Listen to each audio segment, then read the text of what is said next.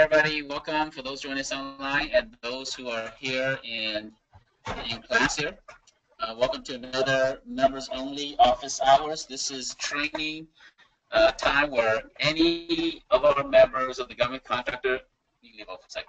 Any member of the Government Contractors Association can come to class or join us online and ask any questions you want to. So this is your time, and as a member, usually come ready with some questions to ask so we can all learn together. We do have, a few joining us online, and so for those joining us online, welcome. Andrea, I guess I want to go ahead and start with you since you had a debrief today. So did you want to share a little about your debrief and talk about how that went and what went on there? Okay. Well, if you recall, last week Abe had given me the instructions of how to get the debrief because I was communicating with them, but they were not returning my calls or anything like that. So he suggested that I would write an email to be able to track something that was in writing, and well, it's to be nice and just to be cordial and just to present myself as a learning opportunity was the reason why I wanted to speak with them. And that worked. The next day, I did get a response from the... Andre, 1 second. So Tom asked a question, what is a debrief? Okay. Debrief is a process that you are obliged to take part in with the contracting officers and the end users or whomever may be invited to the meeting. After you submit a bid and you are not awarded the bid, you are not the winner, then you have the opportunity to contact that entity and ask them for a sit-down, face-to-face sit-down. So it's a guaranteed opportunity for you to be able to talk with the contracting officer and whomever else may be in the room. So you have 3 days to ask for a debrief, and they can give you a debrief either face-to-face, by phone, by email, and usually you want a face-to-face because that's where you can, get a real opportunity to build a relationship with them. So tell us about how it went today. Well, I think it went well. I felt like I was in the hot seat because it was 4 of them and 1 of me. And they were just all looking at me. Okay, Ms. Burnett. Okay, Andrea. What questions do you have? I was like, well. So, but I just came forward and started asking them about some of the questions that I did have about how the solicitation went. Because from my understanding of the bid opportunity, they were saying that the local small business enterprise registered with DeKalb. It was required, that's the way that the solicitation read, that it's required that 20% would go to a local small business. And so when it was rewarded, it was not awarded to a local small business. However, there was another portion of the solicitation that said that if they show good faith effort of trying to find one, then that would be sufficient in order to be responsive and responsible to the solicitation.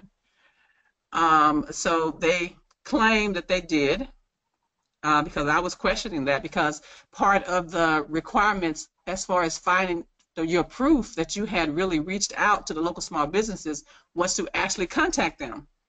And me, Powerhouse being a local small business with DeKalb County, no one ever contacted me.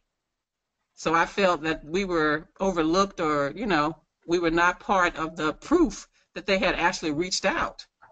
So that's one thing that I was asking about, but they said that they had reached out to 2 others that I didn't even know existed.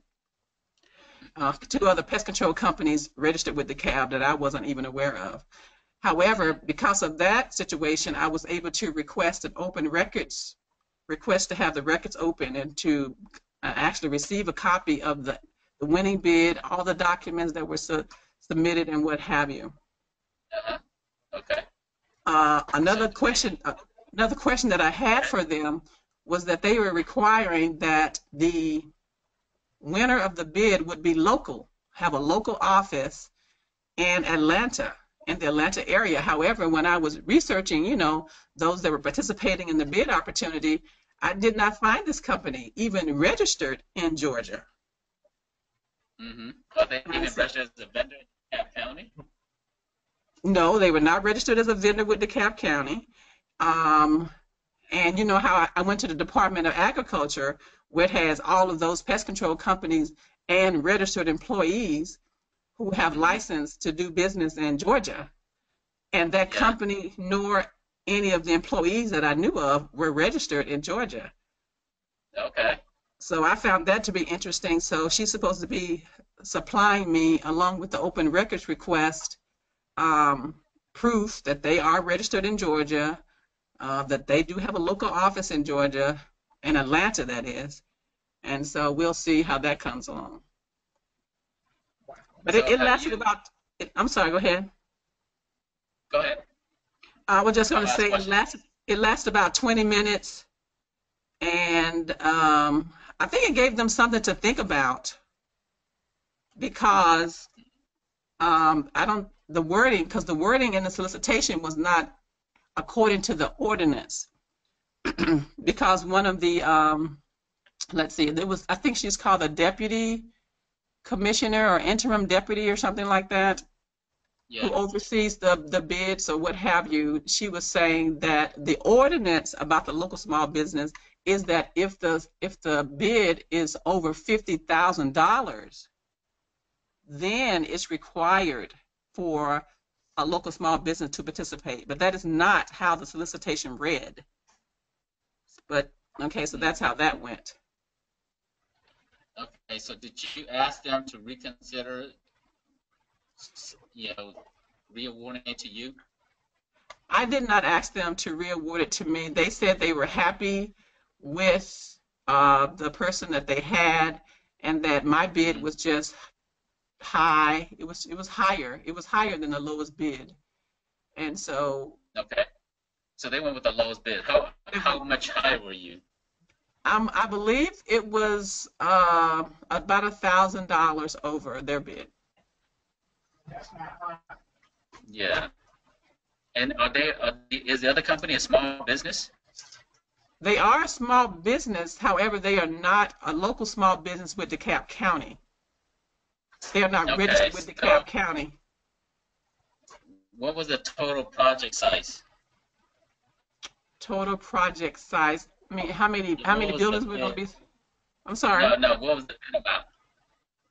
The bid amount? What was the bid? Yeah. Their bid amount, I believe, it was just over $2,000 a month. Okay. And ours was just over $3,000 a month. Okay. Yeah. In that situation, they went with the lowest. Yeah, they went with the lowest. So what's the name of the company? The one that won the bid? Pest Bureau. Bureau, like B-E-A-U-R? Correct. Pest Bureau. B-U-R-E-A-U. Yes. Yeah, so let me do a quick search, see if they're in Georgia. Yeah, they're not in Georgia. B-U-B-U-B-U-R-E-U,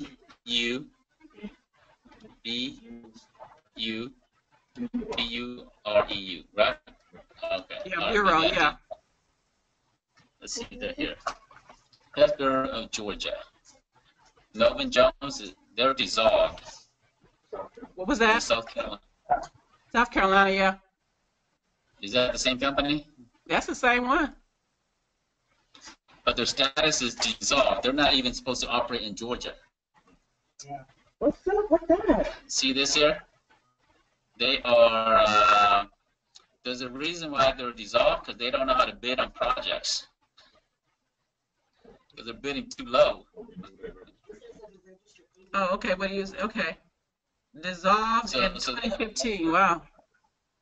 Well, that's what it is. Yes. So they're not even active to be able to do business in Georgia. So you might want to take this information too. You can play a hardball, but or you can just say, hey, you know what? I'm just really concerned that this project here, this company is not even licensed to do work in Georgia, and you guys, Exactly. I'm a DeKalb located business. I've got my LSP.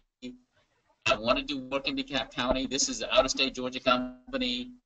You guys didn't do your homework, and I'd like for you to reconsider awarding this to our company. Yeah. Exactly. You can file a formal informal protest if you want. But but the risk is they're going to think of you as a troublemaker in DeKalb County, because DeKalb County is a small agency, and if you go down this path trying to make a little bit of money, you might lose out in the big war of trying to make a lot of money long term with them. So, from my understanding, Abe, what's going to happen is they're going to change the ordinance to read that if you are a local small business enterprise, but yet you are not the lowest bidder, you would have the opportunity to match the lowest bid. Mm-hmm. But the way that this company bids, they bid so low, it's not worth it. That's right. Yeah. Yeah. It's not worth it. So we would pass on that anyway. So it's not worth it to. But this here part about them not being in Georgia, that's a big deal. Yeah. Well, I mean, if it's the same company, Pastor of Georgia, I mean, it's black and white right here. They can't even go and get arrested today, but we got it black and white. I'm going to send this over to you right now. That they're not real, they're not even supposed to be operating in business. So. No, the contracting officer, what they did was they just went with the lowest price. They didn't do any homework. They didn't do investigation. They're just.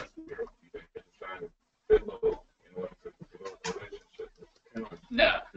Yeah, they're out of South Carolina. They're just trying to win a contract. They were looking for pest control project. They said, oh, there's one in DeKalb County. And they bid on it, knowing that all their ducks are not in a row. I mean, they're a small business owner. They're not thinking, right? They're just like, hey, there's the project opportunity. Let's go bid on it. And that's what they did. I'm a small business owner, and my members are not going to be known like that. You're a smart business owner. That's right.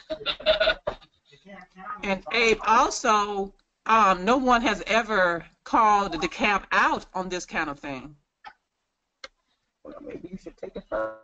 Well, I mean, I'm telling you, it's a double-edged sword. So you do what you feel is going to be best for you. I can't tell you to do it or not to do it. I'm providing you information so that you can use information to help you if you need to.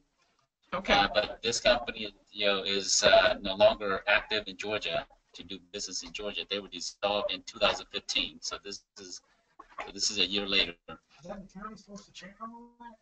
Not really. It's up to the contracting officer. It's up to whoever. Yeah. So, okay. If we went through something like that with trying to get work during the Olympics, when I worked for a Yeah. and it turned out that what they were doing is they were awarding it to a company, but the small business portion, they always had somebody on the side who was, quote, a minority business that they listed affiliated with, and they were just taking all the work. Yeah. That was DeKalb County and the city of it. Yeah. So, and then they're following up with how they're going to change the wording of it later. That's just because they got caught. Yeah, that's not regulations there. Yeah. Just because you got caught doesn't mean I'm going to go change it so I don't get in trouble. It's a learning experience to hear how we followed up on that, because most people don't. Yeah. So however you go, I think it's up to you. You're ultimately the business owner. You make the best decision for your company. It's a double-edged sword. You take the risk of DeKalb County thinking of you as a troublemaker, but at the same time, what's right is right. And so, I'll tell you a situation that very similar to this here, just different scenario. So we're working with a federal agency, with the Department of Forestry, and small project. And we're working in small companies, so they've been following the project for a short period of time, and all of a sudden the project disappears. We said, well, you know, this project's supposed to come up for bid. We're interested in this here. So we called the agency up, talked to the contract officer, and said, hey, you know, we're just curious. You know, we're really excited about doing work for you guys. We want to work with you into the future, but we were, you know, excited about this one project, and all of a sudden it was out for, you know, for bidding, and it just disappeared. And the contract officer said they knew we caught them red-handed, right? And so they said, oh, you know what, man, we awarded to this company, but, and we could have been mean and nasty about it and do an informal protest or even a formal protest. But we just said, yeah, you know what, things happen. So the contract officer looked at us and said, hey, we'll take care of you, you know, the next project. And we just took them at their word, and the next project came around, and, you know, they ended up sourcing into the company. Right. So we kind of went that path. Now, I would say unless it's like a $3 million project, it's probably not worth it. If it's, you know, a few $1,000s a month, people make mistakes. I think they were just sloppy on putting this project out, and but you caught them, and so so it's up to you. All right. Thank you. You can do a informal protest so that they can learn the lesson, but totally up to you. So, all right. So I'm gonna go ahead and mute you just in case. But any other questions? Anybody here? Questions about anything? I have a question, but Okay. that's I used to run into that a lot. Yeah. You know, on the small, especially RFQs, Mm-hmm. where the contracting officer, you know, I put it this way, in Norfolk, Virginia, I had this huge account, and my contact person was so, you know what they would do to keep me? He would say, okay, I need 3 people, but what I'm going to do, I'm just going to say, I like this company. And he would write a whole letter. Mm-hmm. And that was it. He would say, and their product this, that, Mm-hmm. this. Yeah. And that was it. And then I had an RFQ where, as I did it, and the contractor, everybody did it. And then it says, contact buyer for information. You know what they did? Same thing he did. Well, we just kept moving on it, you know, because they do especially on small stuff. They do that stuff on small stuff. Really, they do. But I do have a question. Mm-hmm. Not pertaining to this. Okay. Yeah. Okay. What's the purpose of a supply letter? A supply letter? What do you mean by that? When you have, like, say for instance, you have your suppliers. Mm-hmm. A letter of supply, that's what I mean. Mm-hmm. And you want them to give you a letter of supply saying that we need a different kind of pricing. Are you familiar with that? A letter of supply. From the agency? Mm-hmm. From the manufacturer. Because I say that because this is one of my assignments from Mark. Mm-hmm. Is to get a letter of supply. And a lot of those guys know what you're talking about. So you're saying that you have a agent, someone that wants to buy from you, and they want you to go get a letter of supply? No, I have manufacturers. Yes. I'm a reseller distributor. Okay. My prices that they normally give me on products are, I could never, ever quote on, compete. Yeah. So I guess this letter of supply gives me lower prices, I guess. That's why I'm asking. Have you heard of that? That's kind of unique to your industry, and I'm not familiar with that. That's an assignment that I have. Okay. And so, let's see. Anyway, but yeah, I wanted to know what that was all about, a letter of supply.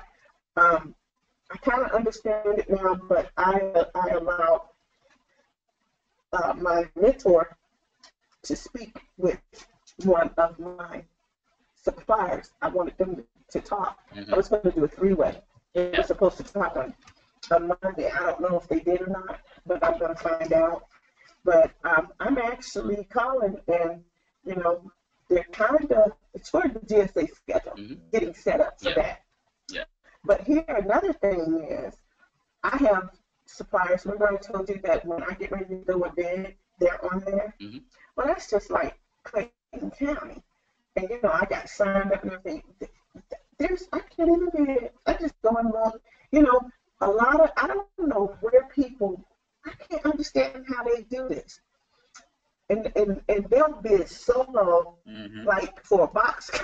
I just can't, where do they get that from? It's like $1.32. Where do you get $2.32 for a box of gloves?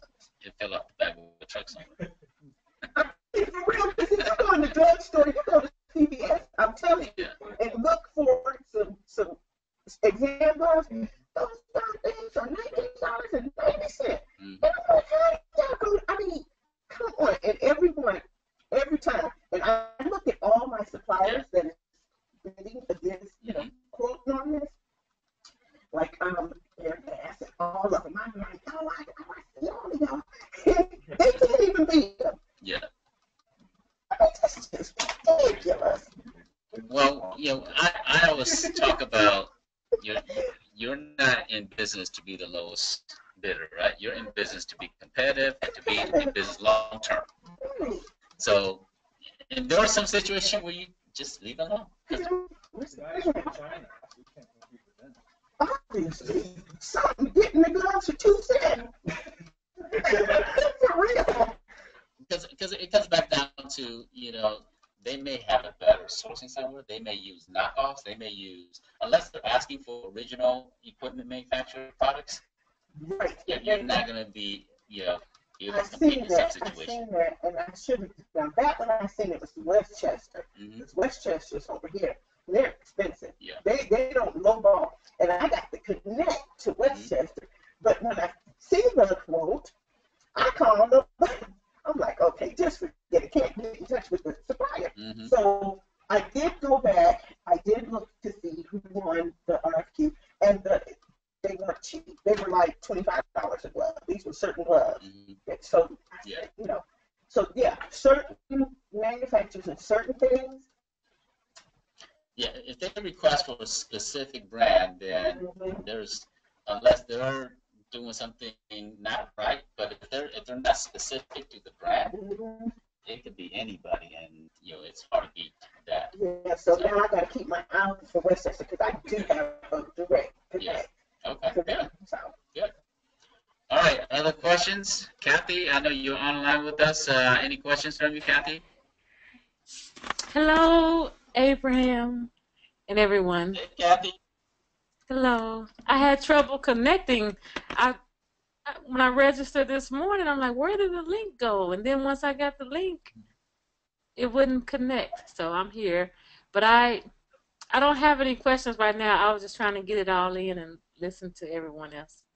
Okay. All right. So you can raise your hand. There's a little button to raise your hand if you have questions. I'll unmute you later. Okay. Thank you. All right. Tony. My wife's company. Awesome.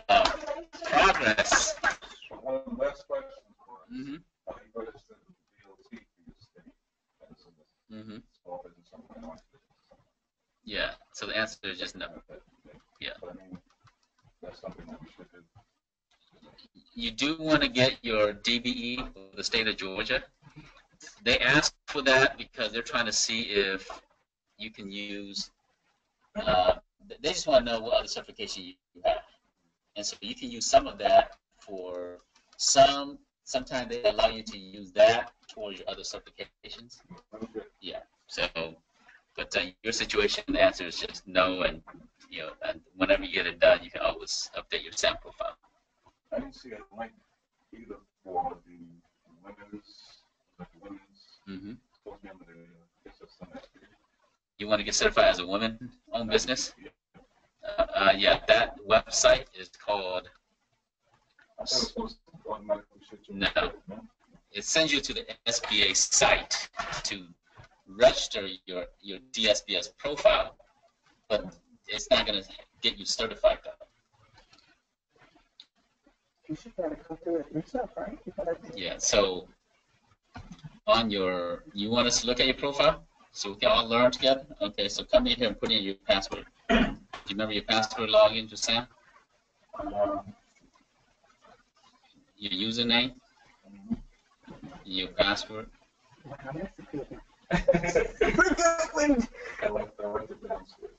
Okay, so I'm going to teach all of you a password system, okay? Yeah, I'm going to teach you guys a password system, and this password system is going to save you headache. It's going to help you remember all your passwords forever. Unless they're, like they say, you can't use a special symbol or it has to be something. But I'm going to give you an example.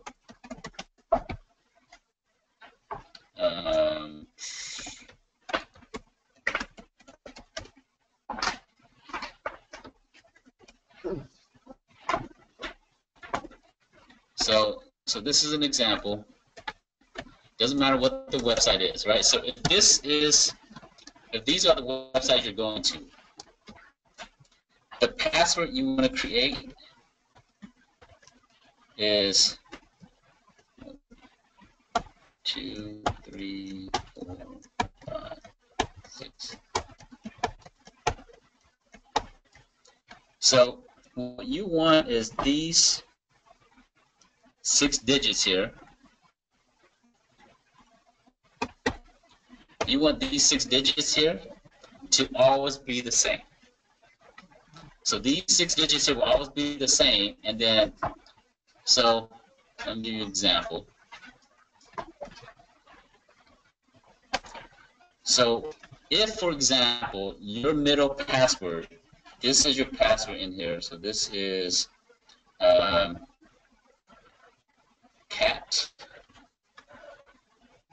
566, right? Those are your middle 6 digits. Cat 566, that's your password. Well, over here, if you're on Facebook, you put F here, and then you put A here, because it's FA, the first 2 letters here, right?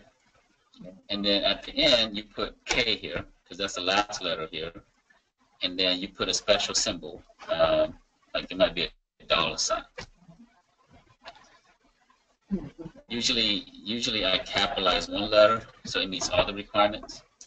So this would be your password: FACAT, capital CAT 566K, and then the $sign. So you meet all the requirements. They want it to be 8 digits long. They want it to have a special character. You have a special character. They want it to have a capital letter. You have a capital letter. They want you to have lowercase. You have lowercase, and they want you to have numbers. You have numbers. So on your next site on Gmail, guess what? It's GMCAT 566, and then L, and then $sign. So you always remember your password, because your password is always the same. But on every single website, it changes based on the website. Oh, it's just whatever number you want to come up with. These 6 digits, these yellow 6 digits in the middle, is your own special one. Now, keep in mind that if you're using for like Facebook, Gmail, that's not that critical. You can use the same one. If you're using for banking purpose, don't use the same middle 6. Use a different one, because that's for banking purposes. High level stuff, use a different middle, so that if somebody cracks your code on this here, they're not gonna be able to crack it somewhere else.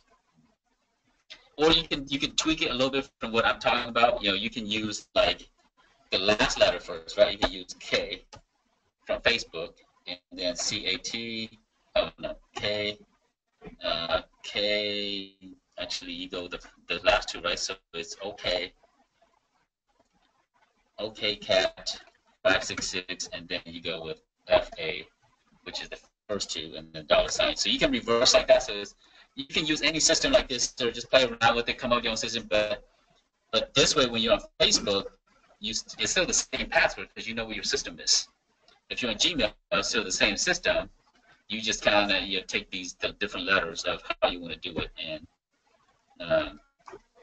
do what you need to do. So does that make sense in terms of how to create a password system that you're always going to be able to remember every single website you go to.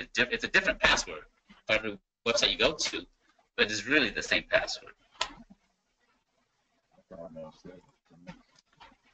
Yeah, why don't you run down, and then we'll go to cover some other questions. Other questions? Uh-huh. One is, I submitted the proposal bid. Awesome. Woo! Your first proposal submission. It was a while back, but I haven't heard anything. Yep. My question is, can I take the same proposal and reuse it to word it? Absolutely.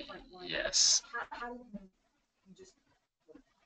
You don't use the same one over and over. Well, you use that as a template, and then based on the requirements of the new solicitation, you chop it up however you need to fit the new project. But I can use the same, so it's not Yeah. specific to that. Yeah. Okay.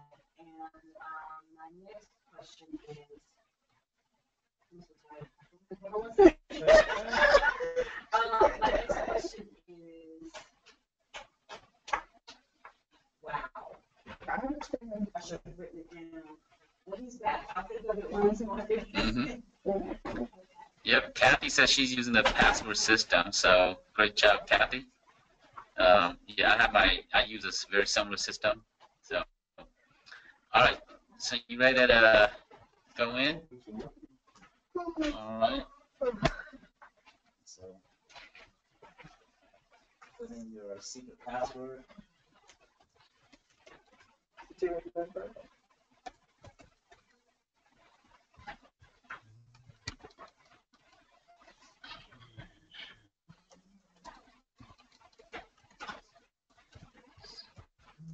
Yeah, anytime you have to write down your password, it's not very secure. Because people can find a piece of paper one day and be able to crack the code on you. All right, so we're going to go in. So your question is, now once you're in, right? So once you're in SAM, you want to click on entity registration, right? Because you're the user, so you want to go to entity registration. You didn't finish your profile, I assume. Okay, so I'm going to go to existing entity, and it's going to pull you up down here. So I'm going to click on your company here, TSD design, and I'm going to hit, you're not in there, so I have to go to, yeah, maybe you did pending roles. Yeah, it should allow us to go update, so maybe right now they're updating your profile. You must have submitted. Oh, here it is. It just took a minute to load up. Yeah, so I'm going to go and update entity. Yeah, it's work in progress. Yeah, so you can go there, but it's work in progress.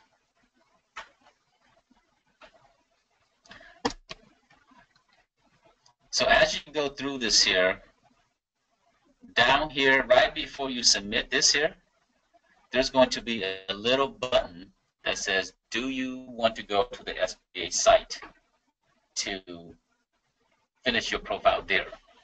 And you click on the link and it's going to take you to a new page. So that's how you register in the SBA site. It's right before you hit submit. So it doesn't show up right now, but after you do points of contact, after you finish all this here, there's going to be a little button right before submit that's going to allow you to go and do your SBA profile. And it's going to take you to the DSBS profile here. It's going to take you to a page similar to this here, and you'll finish off your profile over here. So since we're here, let's look at your profile, and let's see how you did. So you refresh your data, so this is good. And I'm going to hit save and continue. We might as well go ahead and review your profile here, see how you look. Your URL, put www in front because you want to make it simple for people to understand. I'm going to change it a little bit. Design. TSD design. Okay. All right. Save and continue. All right. Address. Save and continue. Save and continue.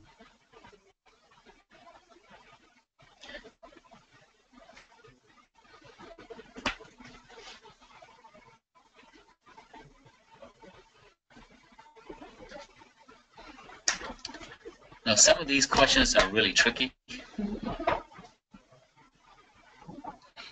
So this, or do you have a, like a parent company? The answer is no, you did that right. Some of them are a little confused. Are you a successor to a predecessor that held a federal contract or grant? This is no.